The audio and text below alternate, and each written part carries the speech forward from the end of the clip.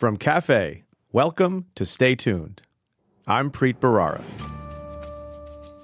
She felt strongly that the cause that she was pursuing was a noble one. Therefore, all the cheating along the way to get there, in her mind, I think, was perfectly justifiable because the cause was so noble. That's John Carreyrou talking about Elizabeth Holmes, founder of the disgraced healthcare startup Theranos. John's latest book is called Bad Blood. It's all about Holmes and how she fooled people for years with a promise that she would revolutionize the healthcare industry. In Bad Blood, Carreyrou explains how she got away with it for so long and how she was eventually exposed and is now charged with federal crimes. I speak with John about uncovering a scam, why so many competent people fell for Theranos, and the incredible reporting drama he faced personally while covering Holmes. But first, let's get to your questions.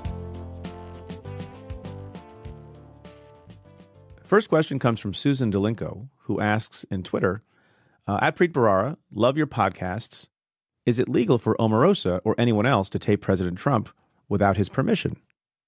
That's a great question. The first thing I'll say is, it's pretty remarkable, isn't it? How many people who are close to the president and claim to have loyalty to the president, nonetheless, secretively tape the president. We have Michael Cohen. We have Omarosa.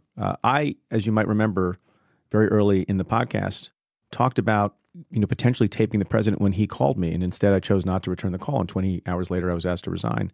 But there's a reason for all of that, and there's a reason why Jim Comey took contemporaneous notes. People don't believe that Donald Trump will tell the truth about conversations he has with people. And so it's maybe not cool, and in some ways not kosher, to tape the president, to tape your boss, and to be secretive about it, or tape the chief of staff, John Kelly. But just remember that the reason for that is even people who believe that Donald Trump may temporarily have their back don't trust that he will be honest about conversations in the future. So that's just an important background point. And I am pretty confident, I don't know, but I'm pretty confident, we'll learn about other people who taped the president over the course of time because they want it as an insurance policy as to their own honesty and truthfulness about conversations. Now, the question as to whether it's legal to tape the president, it depends on where the taping happened. Like New York, I understand that District of Columbia is a one-party consent jurisdiction, which means so long as one party, and that could be the person doing the taping, consented to the taping, it's lawful. Whether it goes against policy or whether it's a breach of ethics is potentially a different matter, but it's lawful. Now, at the time of this recording, which is about lunchtime on Wednesday, we've only heard, I think, a sampling of recordings that Omarosa has made, and she's dripping them out one at a time in sort of reality fashion way, which is apparently our country now. But the one that has received the most attention in some ways is the recording she made of her own termination conversation with Chief of Staff John Kelly in the Situation Room. And lots of people, I think, are correctly extremely concerned about that because it's a total breach of security. You're not supposed to have recording devices in certain places. And among the places you're not supposed to have recording devices is in any place called the SCIF, which is simply an acronym for Sensitive Compartmented Information Facility, where classified information can be discussed without worry that you're being eavesdropped on by nefarious people, foreign powers, etc. And maybe the most sensitive SCIF in the country is the Situation Room in the White House. But one thing I think people need to understand, unlike going to an airport or going to Yankee Stadium, even when you go through a metal detector to go into a particular location, we had a SCIF in my office, in the U.S. Attorney's Office in New York. I've been to SCIFs in the Department of Justice, in the National Security Division. And one time I was actually in the Situation Room in the White House. Those things operate on an honor system because the people who have legitimate access to rooms like that are already vetted, already have security clearances, already are entrusted with incredibly sensitive, important decision-making responsibilities like assistant U.S. attorneys in my office or FBI directors or people who are on the national security staff of the president. So the understanding is they follow the instructions that you're supposed to follow before you enter a SCIF like the Situation Room. There's generally speaking, a box outside where people take off their iPhone, their BlackBerry, their iPad, put it in a box, lock it up, and then go into the Situation Room. I was never, searched or patted down when I went into SCIFs at the Department of Justice or anywhere else. You just trust the people to do the right thing. And so here, I don't know if they're going to adopt a more stringent policy, because it seems that lots and lots of people who work for the president don't follow the rules. So people are right to be upset. Now, to be clear, this conversation in the Situation Room was about a personnel issue, and it was not about, troop movements or threats to the United States or something classified.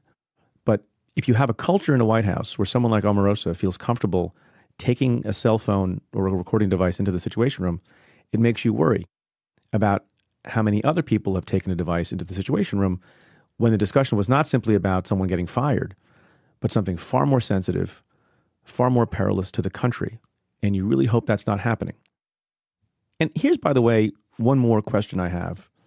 How do we know, and can we be certain, that Donald Trump himself, who's fairly attached to his mobile device, how do we know that he has not taken his own cell phone into the Situation Room and into other sensitive places when incredibly confidential, top secret, classified information is being discussed? Do you think someone's asking him, Mr. President, could you hand me your phone to put in the box while we have this conversation?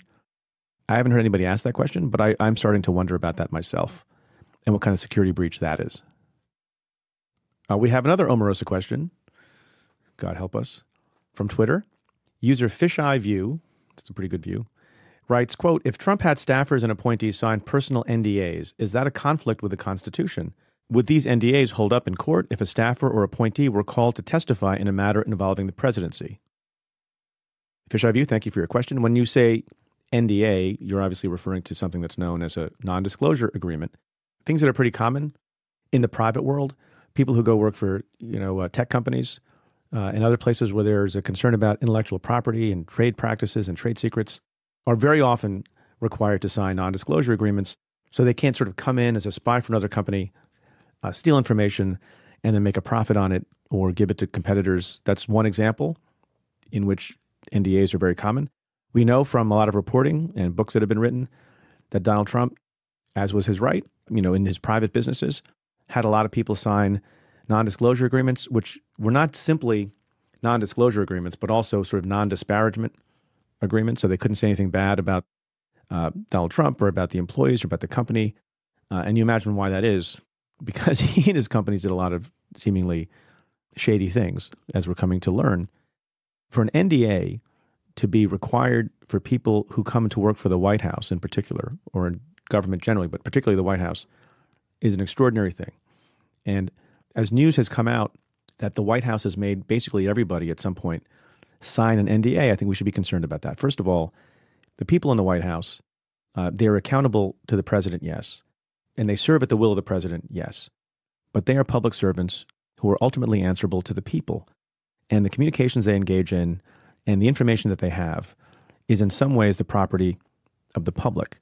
And I know no lawyer, myself included, who thinks that you can actually enforce a non-disclosure agreement on the part of somebody who's a public servant working in the White House outside of classified information. Now, it's standard practice for people who have access to classified information to sign something to make clear that they have an obligation to keep that information secret going forward. And that's what leads to sometimes criminal investigations and other things. But in an abundance of caution, people are often asked to make sure that they understand they sign on a line which is dotted about classified information. But beyond that, I think there's a very powerful argument, and every expert that I've seen opine on it in the recent week has agreed that it's potentially, yes, in conflict with the Constitution, especially the First Amendment protection of people, to say things after their employment. So when you say, would these NDAs hold up in court if a staffer or appointee were called to testify in a matter involving the presidency? I don't think the NDAs would hold up if somebody, went on a TV show and talked generally about their experiences and decided to say, well, there was a lot that was chaotic in the White House, or that President Trump had a terrible temperament, so long as you're not revealing secret information that could harm the national security of the country. I have yet to see an expert say otherwise. And in fact, if you believe the reporting, the White House counsel himself, Don McGahn, indicated to the president and to others that he asked to sign such documents, that they were not enforceable. And one of the ways he got people to be comfortable signing such a document was the sort of side conversation that he apparently had with people saying, don't worry about it, it's not enforceable. And basically, we're asking people to sign it because it makes the boss happy, that boss being Donald Trump. So Overall, I don't think this is going to stand in the way of the public getting information that it's supposed to get. And I don't think anybody's First Amendment rights are going to be abridged because these things are unenforceable. But it tells you another sad example of people deciding to do things that are questionable, that don't make any legal sense, and in some ways are contrary to law because President Trump, out of a concern, because of his paranoia and secrecy and non-traditional ways of doing things, many of which I think are bad, needs to be placated. Somebody suggested today, and I haven't thought about it deeply enough to have an opinion, that to the extent Don McGahn, the White House counsel, who's a member of the bar, was asking people to sign a document that he thought was legally unenforceable, is that an ethical violation on his part? Has he violated some oath as a member of the bar? I don't know the answer to that question, but I think it's a good question to ask. Next question, also a tweet, comes from Ted Hattemer, who asks, I just read that Manafort's defense attorney called no witnesses to testify on his client's behalf. Is this common? And what is the legal thinking behind calling no witnesses? Thanks. Love your podcast. So, caveat right off the bat, we are taping this at about noon on Wednesday. And as we are taping this, the government and the Manafort team are doing their summations in federal court in the Eastern District of Virginia. I think they're going to finish today, and then the jury gets the case after the judge gives legal instructions. We could have a verdict anytime. I think the case went well for the government. I think it's a very strong case. I don't think the defense damaged Rick Gates as much as they hoped to or needed to in order to prevail in this case. And there are a lot of documents that show, I think, Manafort guilty of some of the crimes that don't even need corroboration from Rick Gates. So if you're listening to this and there's a verdict and I was wrong, forgive me. But as to your question, it's a common one, and not everyone has the same view. So I'll just give you my personal view and my experience. And I've seen some people on TV say something different and say it was shocking or incredibly surprising that Manafort didn't put on a defense. I don't think so at all. In fact, I think I haven't done a tally, but in many, many cases that I tried myself or that I presided over or that I witnessed, the defense doesn't put on a case because, remember, the burden of proof is a high one for the government. And it's not proof by a preponderance of the evidence in a criminal case. It's not more likely than not. It's proof beyond a reasonable doubt, which is really, really high. And I think a lot of smart defense lawyers would prefer to make their arguments in summation and say, look, these dots don't connect, and this witness was lying. It's a little bit of a back of the hand. And, bear in mind that sometimes in a very strong case by the government, there is a strategy for the defense to do less. Because once you put on a defense, then you're subjecting that defense to attack as well. So in my very first trial that I ever had, I think the defense lawyer, and we had a weak case in a gun possession matter, that the defense lawyer thought, he's got to explain to the jury how it was that his client, the defendant, didn't possess the gun and someone else possessed the gun. So the theory in my case was that the defendant we had charged was in possession of a firearm which was unlawful because he had been a felon. We didn't have great evidence of that, and the witness, clearly had problems that we put on the stand. And I think the defense should have done what Manafort's lawyers did in this case, which was simply to argue that we had not met our burden of proof, that we didn't have enough evidence. And instead, the defense lawyer, who is a very excellent lawyer and is now a sitting judge, decided he needed to explain to the jury that his client was not the possessor of the gun, but someone else who he hadn't called to testify possessed the gun. What that enabled me to do was not only argue that we had sufficient evidence, it also allowed me to blast a hole in the defense theory, because the defense theory was actually ridiculous. So, sometimes it's the case that less is more. Even though the defense has no burden of proof, and the burden doesn't shift, even though the defense decides to speak in its own defense by putting on witnesses and documents and everything else, jurors are human beings, and they're going to expect that once the defense decides to put on a case, rather than claim the government didn't meet its proof, if the defense decides to put on a case, they're going to expect that all their nagging questions about guilt and unresolved discrepancies and gaps are going to be addressed and effectively rebutted. So in some ways, you either need to bring it home when you put on your defense or not. And that's not true in all cases, but it's my general sense. And then the question about whether or not Manafort testifies, I think in the vast majority of cases that I remember being involved with in federal court, the defendant doesn't testify. And in Manafort's case, I think it made sense for him not to testify because he had a lot to answer for. And the ability to cross-examine on things that didn't come out in the main government case is significant. And from what we know about Manafort, he may not have made a very good witness and may not have made a sympathetic witness. At the end of the day, it doesn't always matter. In a case that I've talked about here on the show recently, my office, when I was the U.S. Attorney, charged and convicted at trial Dean Skelos, who was the Senate Majority Leader, Republican in New York State. In the first trial, where he was convicted fairly quickly, the defendant did not testify. Dean Skelos gave no testimony, did not talk about what he did and how it was not unlawful.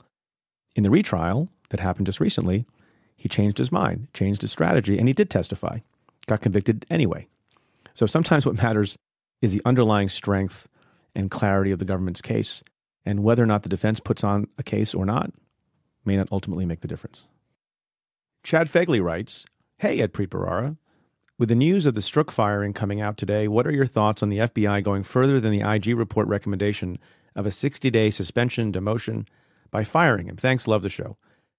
So, Chad, you're talking about Special Agent Peter Strzok of the FBI, who very famously has been attacked by the President of the United States, who was one of the people in charge of the Hillary Clinton email investigation and other investigations, who was sending, anti-Trump text messages to someone he was having a relationship with, also at the FBI, Lisa Page.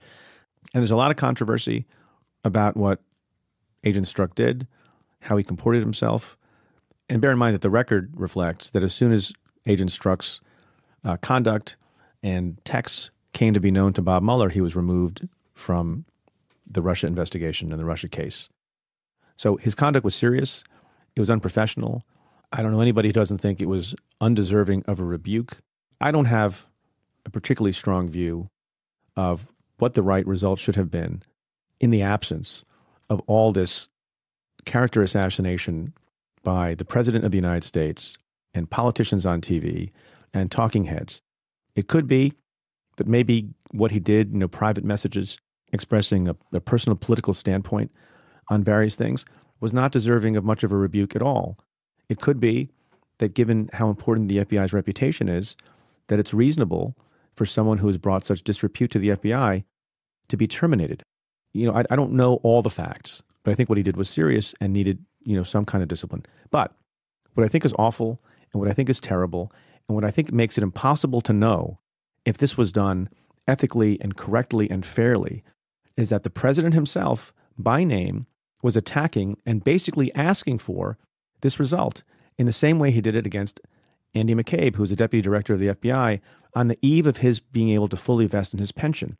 And that's gross, and that's disgusting.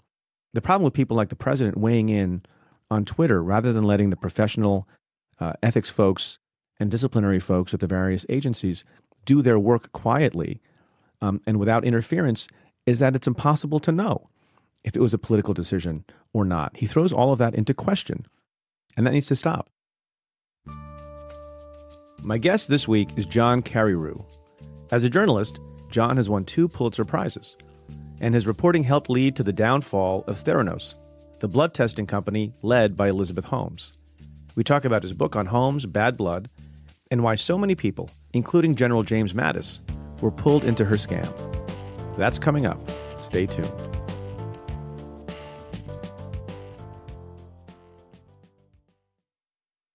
WordPress powers more than 30% of all websites, from your favorite local shops to the world's biggest companies.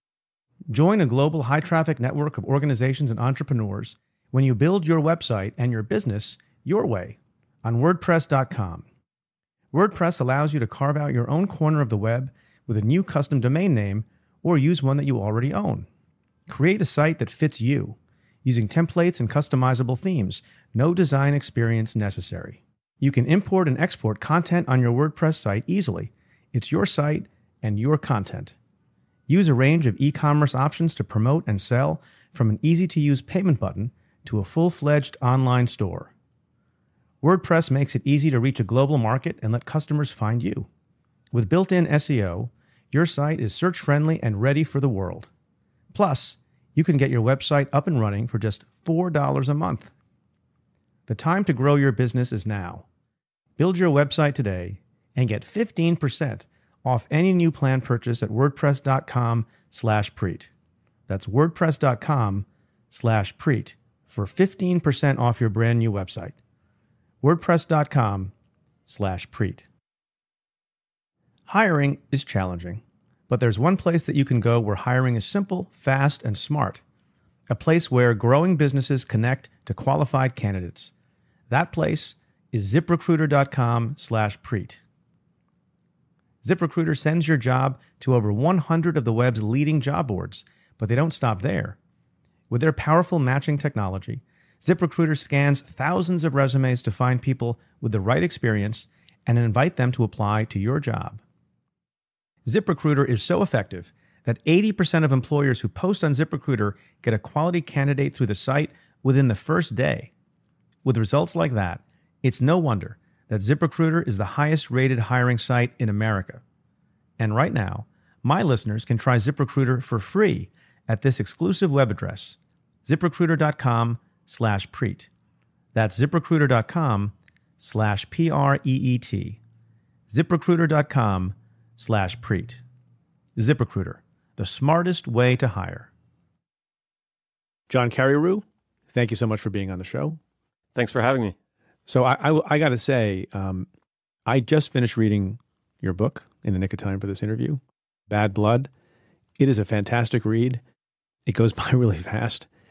So I want to congratulate you on the success of the book. And largely I want to talk about this massive fraud that was unfolding, basically in the public eye. But you're the one who really got to the heart of it based on, really sharp investigative reporting work that you did.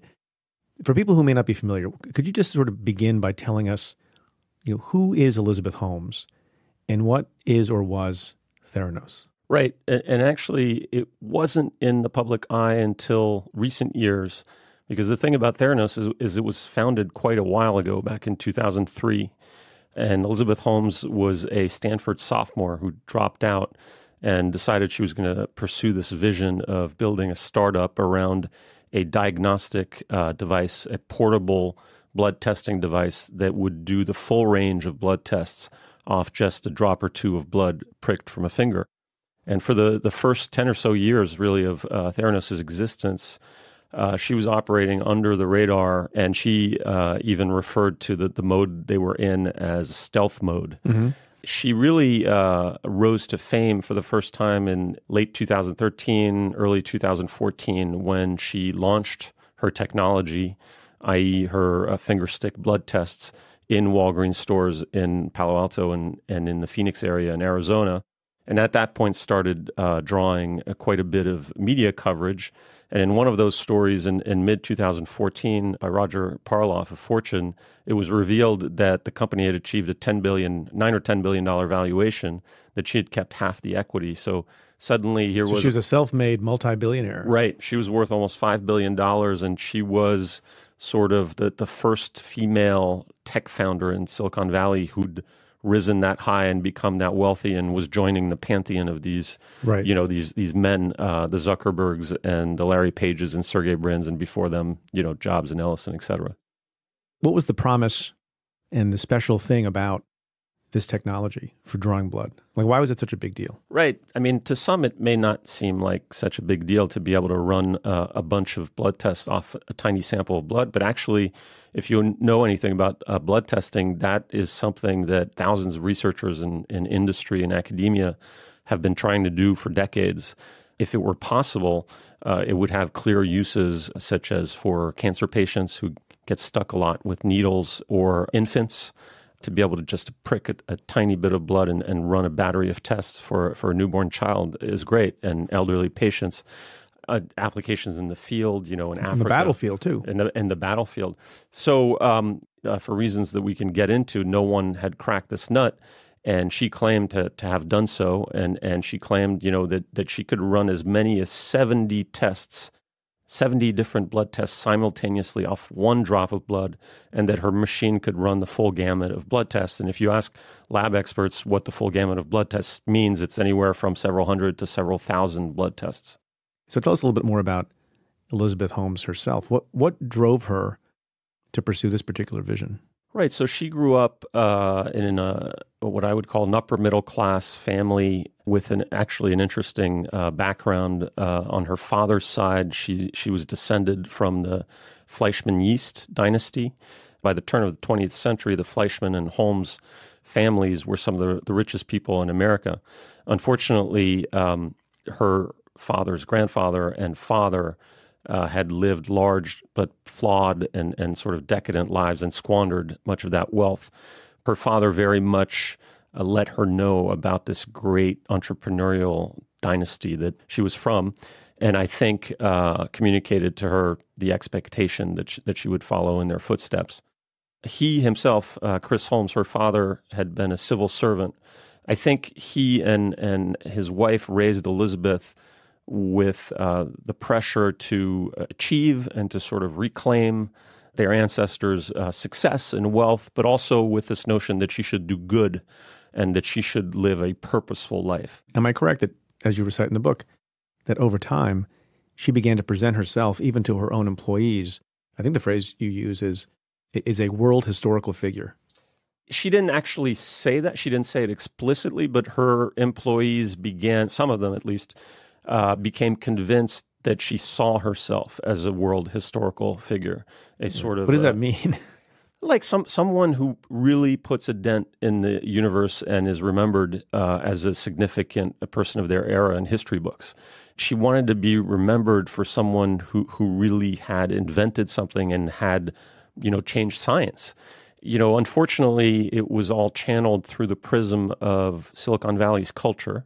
And Silicon Valley's culture, if you go back 40, 50 years, has always included a lot of fake it until you make it. And her idol was Steve Jobs. She absolutely idolized Jobs and Apple. And she really modeled herself after him to the point of, wearing the same attire. She took to wearing black turtlenecks. And she also embraced, this ethos of like, it's okay to, sort of get it right or, iterate. And so within 18 months, 2 years of starting Theranos in 2003, she was already trying to commercialize a blood testing system that absolutely did not work. But fooled a lot of people along the way. Right, because starting in those early days, 2005, 2006, she started doing false demos, faked demonstrations of the product, whereby investors would come around to Theranos' East Palo Alto office. At the time, they were doing microfluidics, or they were attempting to do microfluidics. And so the investors would see on the screen the blood running through these little channels in the cartridge that would be inserted into this bigger part of the device called the reader. And then they would go to another room and they would be shown the result from the blood test. And actually, the result was a pre-recorded result from one of the times that the machine had worked. So it was a half-faked demonstration. So much of this was utter fraud.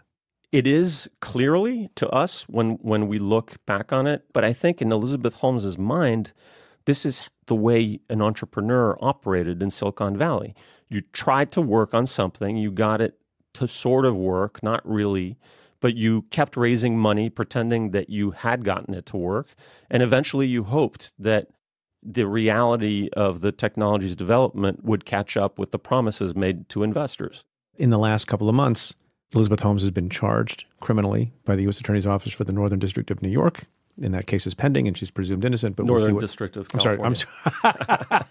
I can't help myself. Freudian slip. Northern District of California. She's been charged criminally with wire fraud and conspiracy to commit wire fraud, along with her former boyfriend and somebody who helped her run the firm. But this is sort of different. In reading the book and thinking about some of the characters that I encountered doing my work as a prosecutor, the way you describe it, she's sort of different from Bernie Madoff. Although there's some similarities in presenting yourself in a particular way and in social circles as well. But Bernie Madoff never thought that ultimately I'm going to make this right.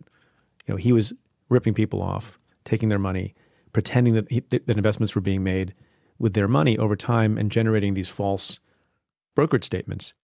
She, on the other hand, to engage in a taxonomy of fraud, you think, at least at the beginning, was hoping to make something real ultimately. I think in her mind, she continued to think that eventually they were going to get there with the technology, and all the corners they cut along the way and all the lies she told wouldn't matter in the end, because when they got there, Theranos would be recognized as a titan of Silicon Valley, would have disrupted medicine, and she would be as well known as Zuckerberg and others and feted. Really, all the cheating that had gotten her there wouldn't happen. And if you look at one of her early backers, Larry Ellison, he was absolutely famous in the early days of Oracle for totally overpromising about what the Oracle database software could do, and for shipping early versions of that software that was crawling with bugs. And so in her mind, she was going to follow that playbook. And so I've actually recently come to learn this expression that I think applies well to her, and that expression is noble cause corruption. She felt strongly that the cause that she was pursuing was a noble one. Therefore, all the cheating along the way to get there, in her mind, I think, was perfectly justifiable because the cause was so noble. Also known as the ends justify the means. Yes. But along the way, in order to get more respectability and more investment, she collected a who's who of famous people, mostly men, who believed in her and her vision. Why don't you take us through a list of some of those people who either became members of the board or made huge investments or who otherwise vouched for this unproven technology? Right. And so I just want to start by making a distinction between the early investors and the later investors. You could say that all the investors who came in during those first 3 rounds were early investors who knew what the lay of the land was. Theranos was a brand new company. Like all startups, the odds that it would succeed were low. On the other hand, most of the money that Theranos raised and that Elizabeth Holmes raised came in the later rounds after the fall of 2013, after Theranos went live with its fingerstick tests. $700 million of the $1 billion was raised at that point. And the reason that was outright fraud is she used the fact that she had commercialized the technology, that she had gone live with it in stores in California and Arizona to say to these new prospective investors, obviously our technology is real. We've gone live with it. Patients are using it. How could it not be real? And I think people... And on top of that, we have people like former Secretary of State George Shultz. Right. We have media baron Rupert Murdoch. Right. We have the person who would become the future Defense Secretary, General Mattis, and they're associated with great integrity. You don't always agree with their views, depending on your political stripe. But that's an impressive group. As you recite in your book, missing from the board was anyone who actually was an expert on blood. That's right. And, in hindsight, that was an enormous red flag. In any case, that board did serve its purpose because one investor in particular was a hedge fund based in San Francisco that put in almost $100 million in early 2014, and one of the factors that swayed them into investing was that sterling board.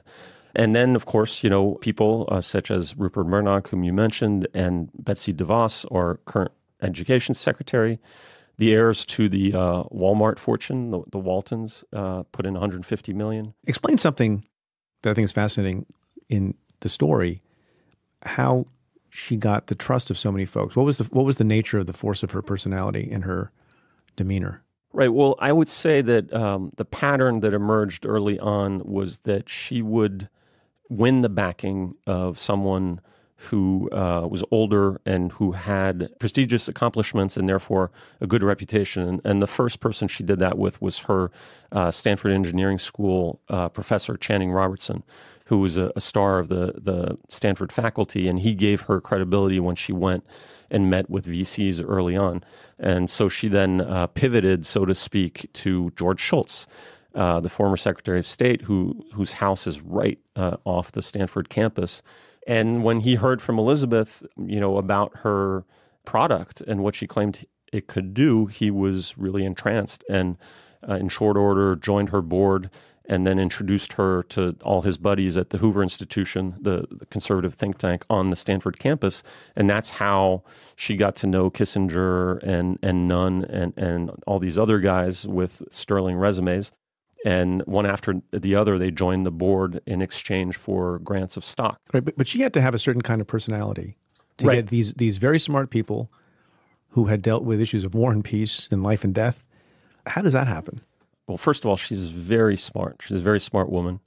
And she's got charisma. And she's an incredibly talented pitch woman. She truly did believe in this vision of this device. And accomplishing this vision. And so, she won people over with her enthusiasm, with her intelligence, with her charm. I think it's, no coincidence that starting with Channing Robertson and going all the way through to Rupert Murdoch and David Boies, that they were all older men. And if you take George Shultz in particular, he's 97 now. When he first met her, I think he was 91 or 92. He's a man of great accomplishments, but I don't think many 20-something-year-old attractive blondes were hanging out with him.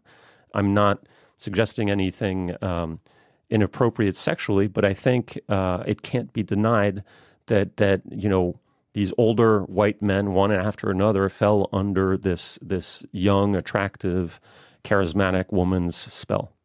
And then, at some point, she becomes a little bit more famous, in part because of a piece that's written in the paper that you work for, the Wall Street Journal. How did that come about? Right. So by then, she had become friends with George Shultz. He had joined her board. He had become her biggest champion, and in 2012 came and visited the Wall Street Journal's editorial board. But at the end of that meeting, he mentioned, by the way, I know this amazing young woman who's come up with this incredible medical invention. She's very reclusive, and she's been in stealth mode up until now, but I'm getting the feeling that she's going to be ready to sort of present it to the world soon. Would you guys be interested? And so Paul Gigot, who's the longtime editorial page editor at the Journal, said, sure, I'll send a writer when she's ready. And a year later, George Shultz and Theranos came back to the Wall Street Journal editor page and said, Elizabeth Holmes is ready. And why was Elizabeth Holmes ready? Because she was on the cusp of launching her fingerstick tests in Walgreens stores, and so she wanted to make a splash in the media to coincide with that launch. And so an editorial page writer named Joe Rago flew out to Palo Alto and interviewed her, and then wrote a very friendly sort of profile of her in the editorial pages that essentially took everything she told him about the capabilities of her technology at face value. So now we fast forward from that interview, which was August of 2013, published in September of 2013, to early 2015. And by then, Elizabeth Holmes has become a household name in Silicon Valley. She's everywhere. Friends of mine would talk about her, women in particular, because she was someone to look up to, self-made billionaire. Part of the attraction of it was that it was not just sort of some software that could make someone rich, but it was going to have a positive impact on people's lives medically. Part of that is that journalists who covered her and who wrote about her didn't really come from a medical reporting background. And she had presented herself as, the heir apparent to Steve Jobs in the Silicon Valley tradition. And I guess those reporters who covered her earlier on accepted that portrayal of herself as a tech figure as opposed to a medical figure. Right, although you're not a medical reporter either. Well, I'd spent a lot of time over the previous 10 years reporting on medicine and doing a lot of investigative reporting on healthcare and medicine. The previous year, as part of a series a few colleagues and I had done on Medicare fraud. And in the course of reporting one of those stories, I had come across a pathologist in Missouri who wrote an obscure blog that he called the Pathology Blog, which he spelled B-L-A-W-G. And because how else would you spell it? Yeah. I mean, I'm an avid reader of that blog as well. It was an obscure blog, but it did come across my radar, and I reached out to him because I needed someone to explain to me certain complexities about laboratory billing for that Medicare fraud series. Right. And he obliged, and then we weren't in contact for another 6 or 8 months, and suddenly in early 2015, he comes to me and he says, have you read this recent New Yorker magazine profile of a woman named Elizabeth Holmes and her startup, Theranos? And as it turned out, I had. I'd found that story interesting, but there had also been some things in it that struck me as odd. The main one being the notion that college dropout can just drop out with very little, if any, training in medicine and then go on to pioneer new medical science. But can we pause there? Yeah. So, you are a very smart guy. You're not a scientist by training. Not at all. But you have a suspicious mind? Like, why is it that, because I think it's important and impressive, and I wonder why we don't have more people like that. It's fair to say I have a suspicious mind. I'm a skeptic. I mean, is that what it is? You're a skeptic? Meanwhile, all these other people who had achieved great fortune and accomplishments in life and served presidents of the United States of America. How come they didn't have the same suspicion that you have? Well, first of all these people who jumped on her bandwagon, there are very few, if any, who had any background whatsoever in medicine, and much less laboratory science. So I at least had that advantage, which is that I'd spent much of the previous 10 years reporting on this stuff. Do you attribute your initial suspicion to having that background or to just sort of common sense skepticism? I think it was a combination of both, but it was certainly informed by my medical reporting expertise. I mean, one of the things You're letting those guys off the hook. Okay. Yeah. I mean, one of the things in the New Yorker piece, which the New Yorker writer pointed out, and there were, by the way, a few skeptical paragraphs in that New Yorker profile, Theranos had never really published any studies in peer-reviewed literature. And I couldn't think of any great advance in medicine that had not involved publishing your discovery in peer-reviewed scientific papers. So that was one red flag. So when he told me of his own skepticism, and obviously the pathology blogger, and he knew a thing or two about blood testing, certainly knew more about it than I did, he came to me with other information, which was that he, after the New Yorker story, he had written a short skeptical blog item on his blog, and this blog item had been seen by a guy named Richard Fuse. And Richard Fuse is a former childhood neighbor of Elizabeth Holmes who had gotten into a patent litigation battle with her. And he had ultimately been steamrolled by Elizabeth and Theranos, who had hired David Boies, the famous lawyer, to represent them. And Boies had steamrolled Fuse. And in the course of that 3-year litigation, Fuse had become convinced that Theranos was a scam. And by the way, Fuse is a trained medical doctor with a number of patents to his name. And so you talked to him also? So I learned that the pathology blogger had been approached by Fuse and that Fuse was alleging that this thing, meaning Theranos, was a scam. In addition, I also heard that Fuse had recently himself made contact with an employee of Theranos who had just left Theranos. And it was a key employee. It was the laboratory director. So I was hearing third hand through the pathology blogger that there was this guy named Richard Fuse who himself felt Theranos was a scam and who not only had that hunch, but had talked to a primary source who was confirming that hunch to him. And so I thought this story could have legs if I can pull on this string and make contact with the primary source. And if I can confirm that the primary source is alleging wrongdoing and is alleging that this thing is a house of cards, then this could be a big story. Do you have like an investigative spidey sense? So at this moment, you've been reporting for a long time. You have, 11, 12 Pulitzers? How many? No. I mean, I've been part of teams at the Journal that have won 2 Pulitzers. You're very modest. Two more than I have. At that moment, how are you feeling personally when you're hearing this information? Is it one of those things where, it's happened 20 times before and it usually doesn't pan out? Or do you have some sense that this is really something? Well, I got to say that I get a lot of tips, and I think a lot of reporters get tips, and most of them don't pan out. I would say 9 out of 10, if not 19 out of 20, don't pan out. Usually you can tell pretty early on. In this case, I have to say that my ears immediately pricked up because I was immediately aware of the implications of potentially a fraud at this company. One, Silicon Valley is a big story, and this was one of the most valuable private unicorns in Silicon Valley, valued at $9 or $10 billion. It had this, female founder, which was a rarity, who had achieved a star status in a short period of time. And then you had the public health dimension of this.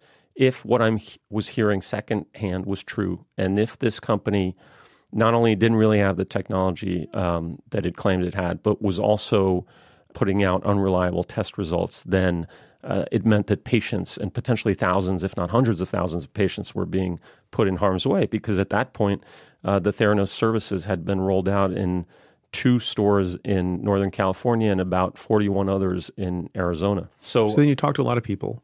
And among the other things you did, which I thought was fascinating, is you subjected yourself to blood tests. Right. Describe why you did that and how that went. Well, first of all, I wanted to see if they were going to prick me and do the finger stick test or do the traditional needle draw, because I'd heard from the former laboratory director, who, by the way, goes by a pseudonym in the book, Alan Beam, I'd heard from Alan that actually a large proportion of the tests were being done on regular-sized samples drawn venously from the arm. And what's the problem with that? That just went against the entire, glory and vision of what Theranos was putting forward. She had claimed in all these interviews, and she claimed it even on the website of Theranos, that they were doing fingerstick, and that supposedly that was the whole point. Right, it was the whole point. So if they're doing venous draws for many, if not the majority of the tests, that's already one huge hole in this Theranos myth. So I wanted to see that. And the other thing I wanted to do is I wanted to compare my blood test results from Theranos to ones from a traditional laboratory. And so minutes after I exited the Walgreens in Arizona, where I got my blood tested by Theranos, I drove to a LabCorp location, and I wanted them to be close together so that, Theranos wouldn't be able to say, well, you waited too long. And you didn't have a Big Mac in between. Right. And of course I had fasted. And then later, a week or two later, I got my test results from Theranos. I'd by then returned to New York, and I got the ones from LabCorp as well. And there were some discrepancies. One of them was that Theranos labeled my cholesterol measurements as optimal. That's why I'm going to go get tested at Theranos right after this. Perfect. And LabCorp actually said, they weren't optimal, that they were high. The doctor who had given me my test order, who became a source for my story because she had come across questionable results for her patients from Theranos, she had had herself tested too. And her Theranos results showed that she had Addison's disease, which is a very serious condition that can result in death if it's not treated. Her LabCorp result showed that she, that value was perfectly normal. And so she had no doubt in her mind, having seen the other questionable results from scores of patients that she had seen, she had no doubt that the LabCorp result was the correct one and that she didn't have Addison's disease. So here's the question I have, and maybe people listening have the same question. That seemed to be a very easy, common sense, smart, confirmable comparison test. Right. Why isn't the whole thing over at that point? Like, isn't it easy for everyone then to just confirm what you tested and concluded and put these folks out of business? How come that didn't happen? When we started confronting Theranos with this information, and I want to say I had at least a half dozen patients' test results, and I had a handful of doctors participating on the record and saying that they didn't trust the Theranos results and they felt the ones from the other labs were the correct ones. They told us, well, this is just a small sample. And by the way, there's a lot of variability traditionally between lab test results. And so basically... They had an excuse for everything. They had an excuse. Along the way. There are 100 stories like this. We didn't accept that excuse. That said, we were mindful that we couldn't empirically prove that Theranos results were consistently inaccurate because they were right. We only had a small sample. But we did feel we had enough to raise questions about the accuracy and reliability of tests, especially I also had these sources who had worked at Theranos, among them the ex-lab director, who were telling me that the Theranos machine could only do a handful of fingerstick tests and that for all the others, or that at least for 80 other tests, they had hacked and basically modified regular Siemens machines to adapt them to small fingerstick samples, and that one of the things that they had done to adapt them was to dilute the fingerstick samples to create more volume so that the probe that went down in the cup inside the Siemens machine couldn't reach the blood if it was a tiny sample. So what they did to get around that is they increased the volume by diluting the blood. The thing about the Siemens machine is it already has a dilution step as part of its protocol. And so that introduced more room for error. And it also reduced the concentration of the analytes that the Siemens machine was trying to measure. It reduced them to a level that was so low that it was beneath the analytical measurement range that the FDA had approved for the machine. Theranos was not a small company in the later years. What happened to the people, if anything, who raised questions and raised doubts and were concerned about the ethics of what they were doing? Right. So there was a pattern starting early on of Elizabeth firing people. Lots and lots of people got fired.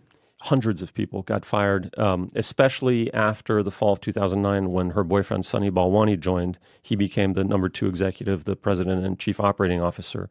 And he was very haughty and demeaning with employees. And he took to firing people all the time, to the point that it gave rise to a new expression at Theranos shortly after he came on board, which was to disappear someone.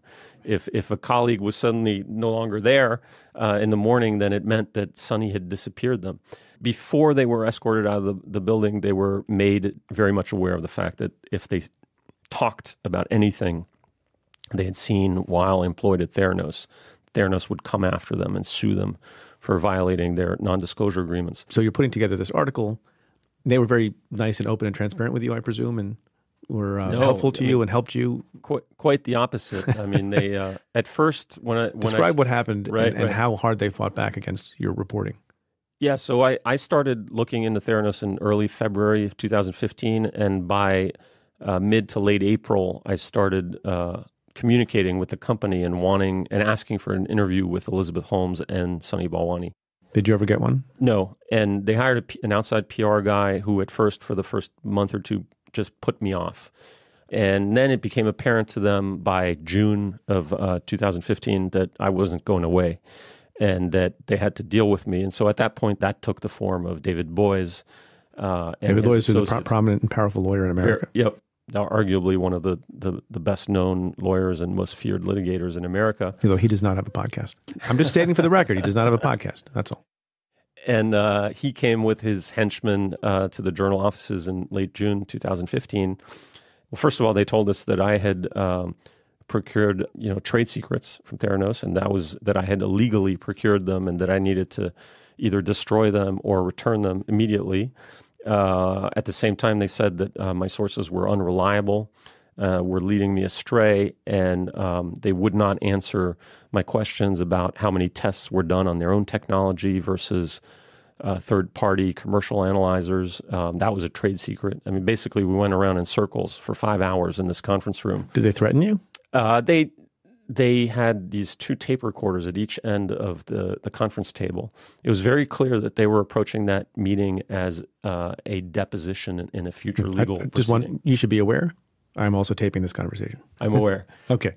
And then in the ensuing days and weeks, we got very sternly, worded letters from Boies telling us in no uncertain terms that if we continued with this story, that we would get sued for libel. Pretty soon, I started finding out that they had figured out who some of my confidential sources were and were putting the screws to them.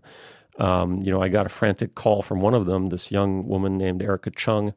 She had been confronted in the parking lot of her new employer in Sunnyvale, California, by a guy who had presented her with an envelope, and the envelope contained a letter from David Boies telling her that she needed to meet with him by a certain day and a certain time because he and Theranos suspected she was leaking trade secrets and they were going to sue her. And the envelope had her name, and underneath it had the address of the house in East Palo Alto where she had been staying for less than 2 weeks. So do you think she was under surveillance? There was no other way. Her mother didn't even know she was staying with this colleague at this place in East Palo Alto. The only person on earth who knew that was the colleague whose house it was. Do you believe at any point you were under surveillance? I would say it's probable. I wouldn't be surprised at all if I find out that I was. I am certain that Erica was. I'm certain that Tyler was. Tyler Schultz was another one of my confidential sources. As it turned out, he's George Schultz's grandson, and George Schultz was on the board of Theranos. So it was this strange situation where one of my confidential sources was the grandson of a famous board member. Tyler went dark on me before we published the first story. I had no idea what was happening. I suspected they were putting the screws to him. And what I learned later is that they ambushed him, they meaning 2 attorneys for Boies Schiller Flexner, ambushed him at his grandfather's house.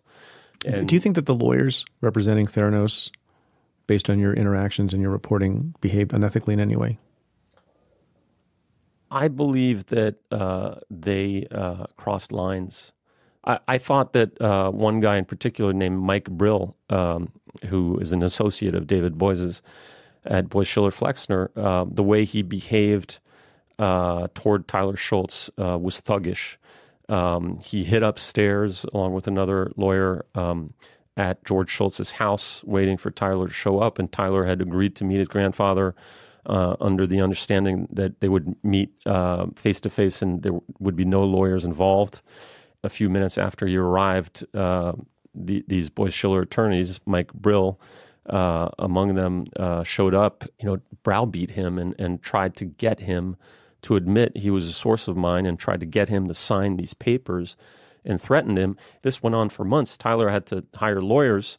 I'm told that at one point Mike Brill threatened to bankrupt Tyler's entire family if he didn't sign the latest version of the affidavit. And one interesting aspect of this is the Boies firm, I believe you wrote this, in lieu of fees, typical legal fees, right, took stock in the company. Yeah, and that's something that I learned later as well, or at least after my first story was published, that during the Fuse patent litigation, the Boies firm had been paid for its work in that litigation entirely in stock.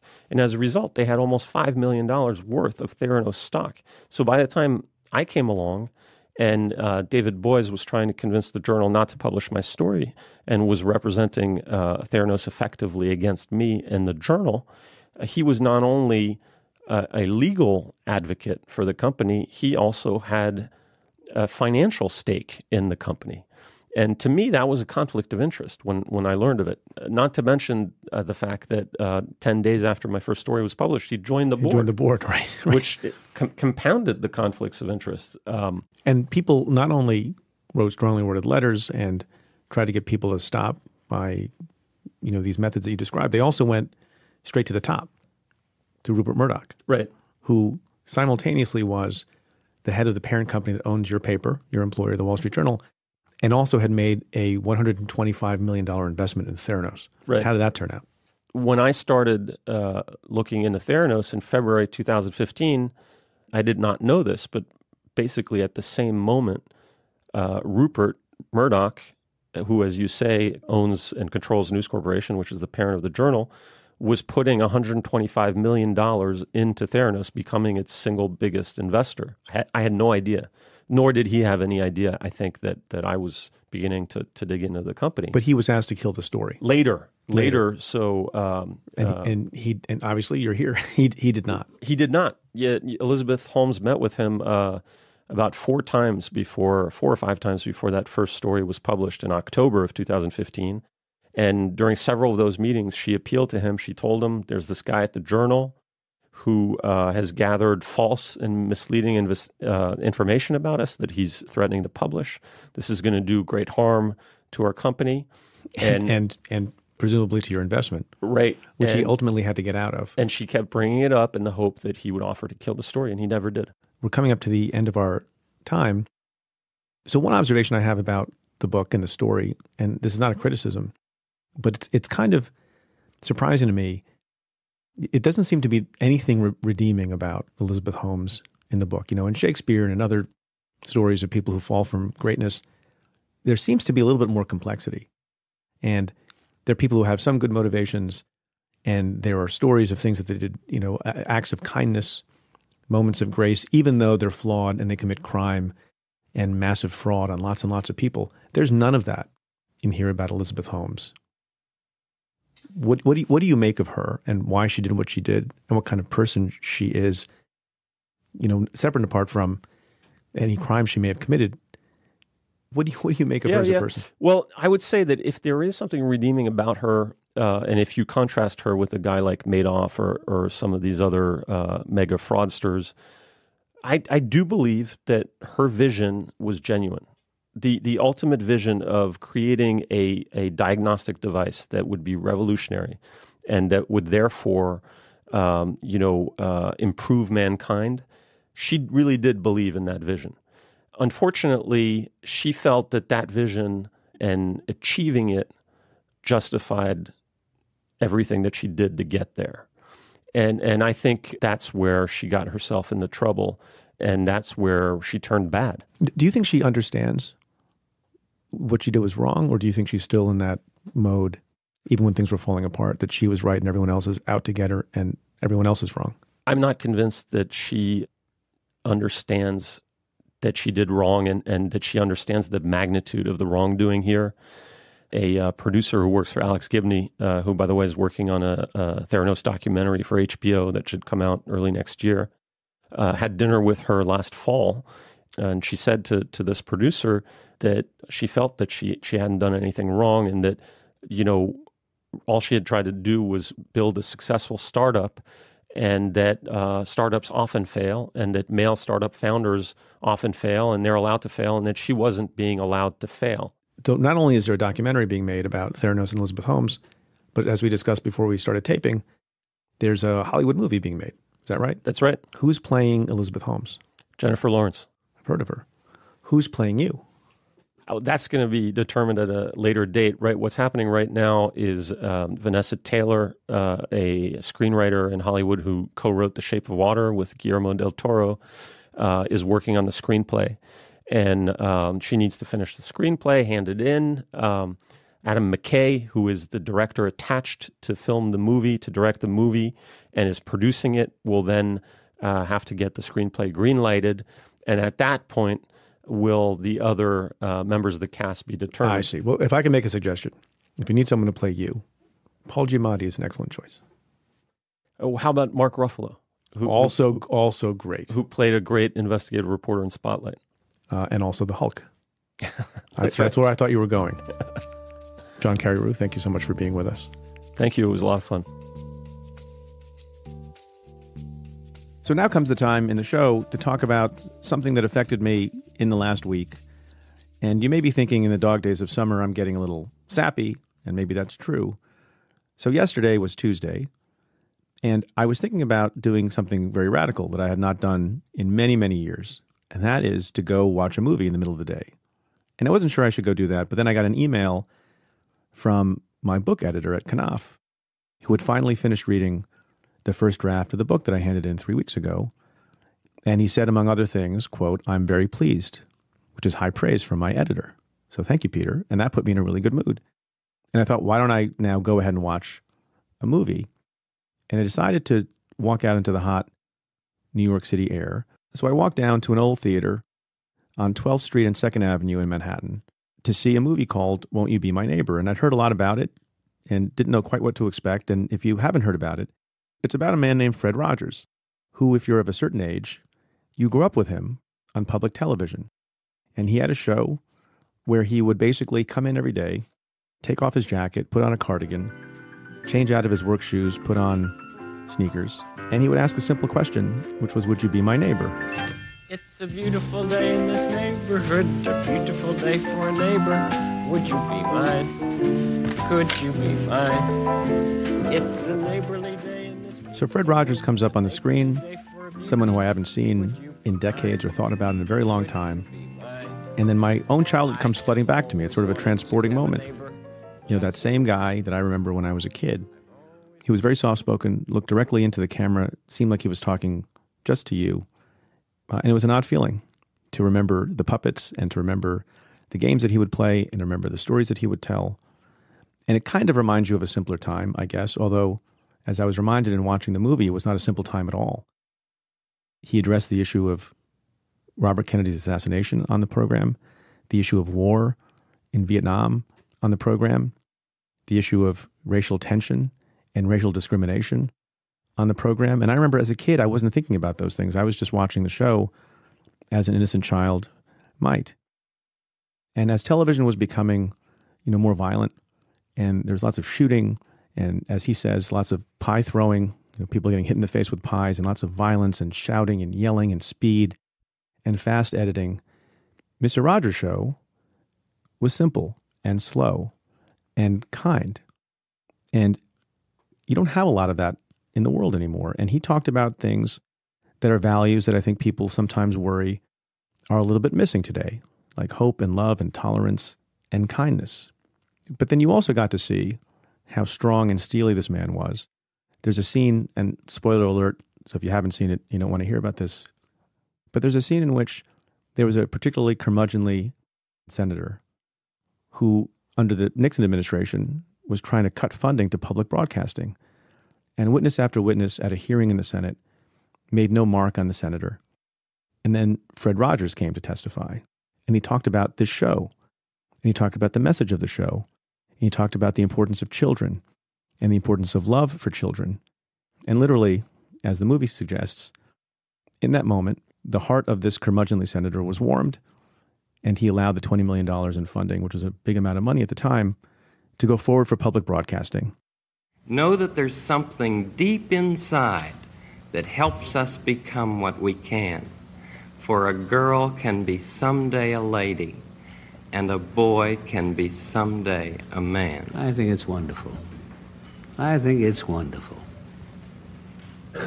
Looks like you just earned the $20 million.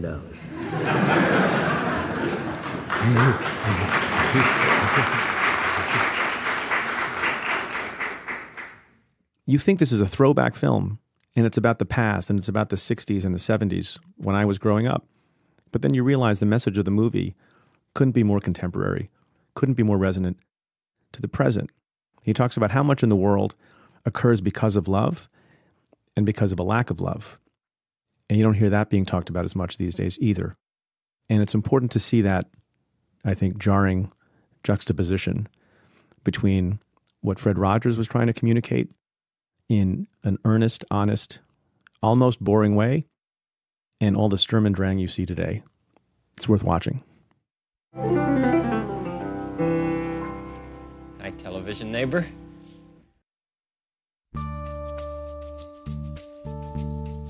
Well, that's it for this episode of Stay Tuned.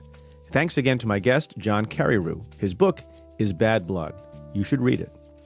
If you like the show, rate and review it on Apple Podcasts. Every positive review helps new listeners find the show. Send me your questions about news and politics. Tweet them to me at Preet Bharara with the hashtag AskPreet, or give me a call at 669-247-7338. That's 669-24-PREET. Or you can send an email to staytuned@cafe.com. Stay Tuned is presented by Cafe. It's produced by the team at Pineapple Street Media, Kat Aaron, Chris Berube, Henry Malofsky, Jenna Weiss-Berman, Joel Lovell, and Max Linsky, with help this week from Gabrielle Lewis. Our music is by Andrew Dost. And special thanks to Julia Doyle, Jeff Eisenman, Jake Maccabee, and Vinay Basti. I'm Preet Bharara. Stay tuned.